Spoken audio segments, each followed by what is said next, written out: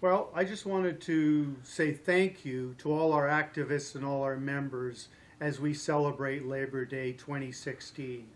It's going to be on Monday, September the 5th. Certainly I will be in Chicago along with many of our activists. But all across Canada, our sisters and brothers will celebrate the achievements of the labor movement. There will be picnics and parades in communities all across the country, everywhere from PEI to Nova Scotia, Edmonton, Red Deer, and Moose Jaw, all the way over to Victoria, Campbell River, and Vancouver in the Pacific region. There are dozens of events.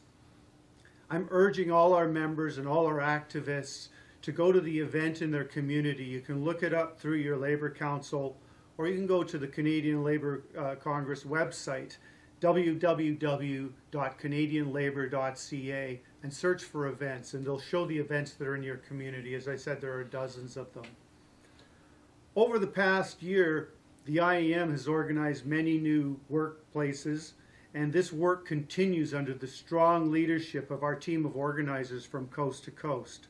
We've also negotiated and bargained many collective agreements representing thousands of our members in every jurisdiction. At least 1/3 of our members have seen new collective agreements ratified over the past year. And hundreds of Canadian IAM members and our leaders have participated in training at the Wimpisinger Training Center. Everything from leadership training to collective bargaining training and presenting arbitrations. In the past year, IAM activists worked on the federal election campaign. We were a big part of the Stop Harper campaign, and we did see the end of the Harper era. We now moved on into the Trudeau era, and for the IAM, the honeymoon with the Liberals ended quite soon, with Bill C-10, which amended the Air Canada Public Participation Act, passed this summer in Parliament. The IAM had lobbied hard against it, and many of our activists participated in that lobbying.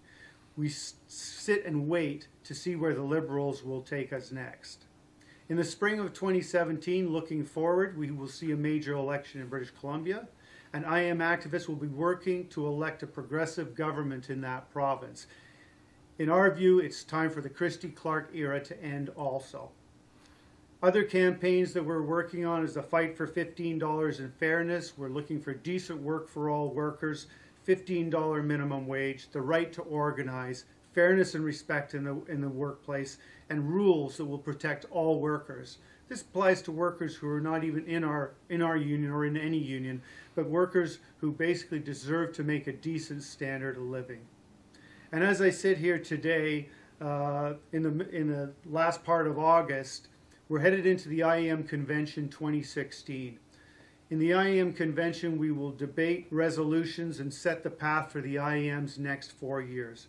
If you're a delegate, I look forward to seeing you there. If not, you can follow the proceedings with the IAM 2016 app on Apple or Android devices.